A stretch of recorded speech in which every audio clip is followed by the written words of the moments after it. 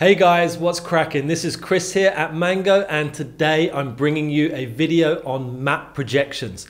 Now I know what you're thinking, map projections, ooh, this is going to be all about maths and geometry and complicated equations.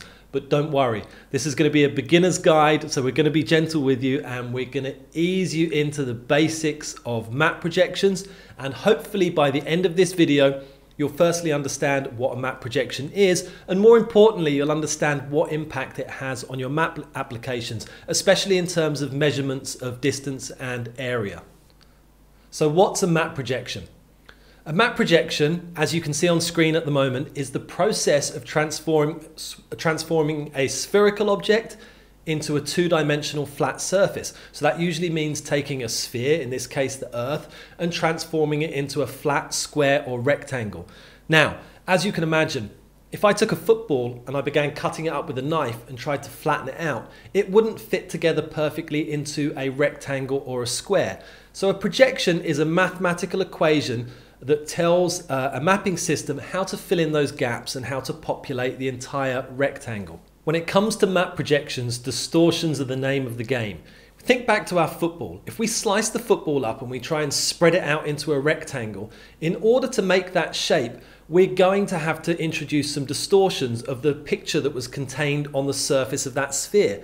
We're either going to lose the distances, they're no longer going to be accurate, or the shapes will be inaccurate, or the areas will be inaccurate, or the directions will be inaccurate. So when creating a projection, it's always a question of compromise. Which of these attributes are we willing to compromise? Some projections try to maintain the correct distances between locations on the surface. Others try to maintain the area or the shape or the direction. And many projections try to find a sweet spot, a balance in all of these variables that gives the most accurate visual representation for a specific area on the globe. That's why you often see projections that are for individual countries, states, or regions. So let's take a look at one of these projections and look at the distortions that it introduces.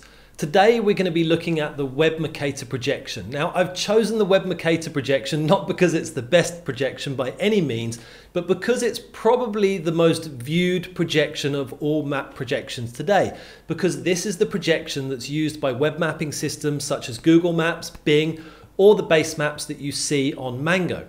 So the map that you see on screen at the moment is a Web Mercator projection of the globe. Now, for those of you who are digital immigrants like myself and learn geography from a textbook rather than Google Maps, you'll be looking at this map and you'll notice that there's one or two things wrong. First of all, Antarctica seems to have a larger land mass than the rest of the continents combined. And secondly, Greenland looks to be at least as large as Africa. This is because the Web Mercator projection creates very large distortions at the poles because it's stretched the sphere out into a square, whilst naturally that sphere wants to be stretched into a rectangle shape. Now, there's a lot of technical reasons why Google, who originally created this projection system, chose to do that. Mainly it was to do with storage efficiency and the speed which they could send map tiles across the internet. But I'm not going to bore you with the technical details of that today. Maybe we'll save that for another video. Okay, but the main thing here is these distortions at the pole. So as we see here, Greenland is the same size as Africa. So as the image shows here, the image on the left shows Africa compared to Greenland using the Web Mercator projection. As we can see, they're nearly the same size. On the right, we see how big they are in comparison in reality. As you can see, Greenland is a fraction of the size of Africa. So now that you understand projections and you also have an understanding of the distortions that they can introduce in your map visualizations, you're probably wondering, what practical impact does that have? What impact does that have on me when I'm interacting with a map application? Or if you're a maker of maps or web maps, what impact does it have for your users? I think one of the best ways to demonstrate this is by using circles and radiuses. So we'll go back here to this base map on Mango that's in the Web Mercator projection again. And what I'm going to do is I'm going to draw a couple of circles on the map and using a radius tool. So I'm going to draw one circle up here near Greenland, and let's make the circle, say, 500 kilometers wide. Okay, so on this map at the moment, that 500 kilometer wide circle, in terms of my screen size, is probably about 5 centimeters wide. So let's see what happens if I draw the circle again close to the equator. We can see that now 500 kilometers is smaller than the tip of my little finger. So there's a big difference between what the area of a 500 kilometer circle looks like near the equator and what it looks like near Greenland. So how can that impact your tools and your queries and your measurements? Let's look at a layer that I've prepared on this map previously. So this is a map where I placed 2 points, one in Mexico and one in northern Canada. And once I placed the points, I used a buffering tool to draw a circle exactly 500 kilometers around each of those individual points.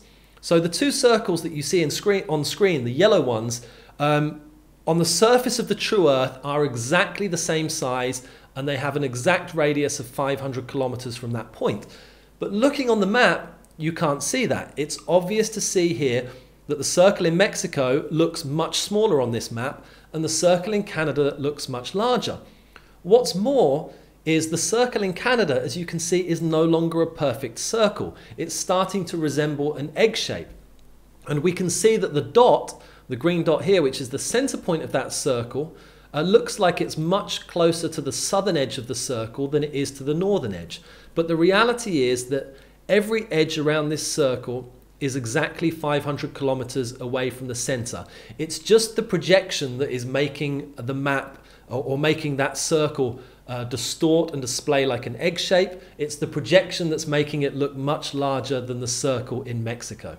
And before we go, I want to show you one last application that really solidifies the point of how large these distortions are. This is an application that's been built using the geodesic circle plugin for Leaflet, link in the description below. And it allows me to move the cursor around the map, and the circle that you see on screen is exactly 1,000 kilometers. So we can see how small 1,000 kilometers is on this projection when we're near the equator, and we can see how massive the distortion is as we move north towards the poles. And that brings us to the end of this video. If you enjoyed the content, don't forget to hit the like button below. And if you'd like to see more videos like this, then please subscribe. I'm Chris at Mango, and I'll see you next time.